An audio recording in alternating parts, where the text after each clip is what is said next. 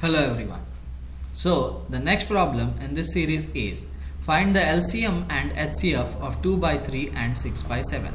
So we need to find the LCM of 2 by 3 and 6 by 7. So whenever we have been given two fractions and we need to find the LCM and HCF, so first let us find the LCM of fraction. So LCM of a fraction we need to find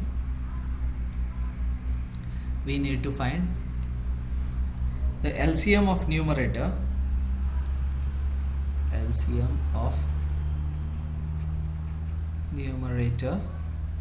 upon HCF of denominators.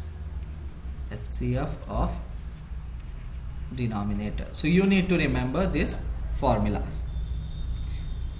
So this comes to, here we have LCM, that is 2 and 6, and here we have 3 and 4.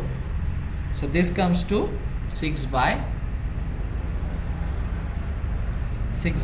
1. Therefore we can say that LCM of the fraction is 6 by 1.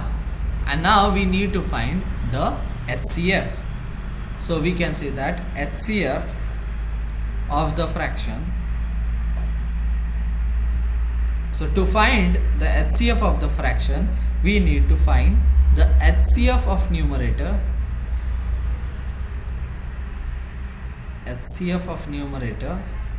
upon LCM of denominators.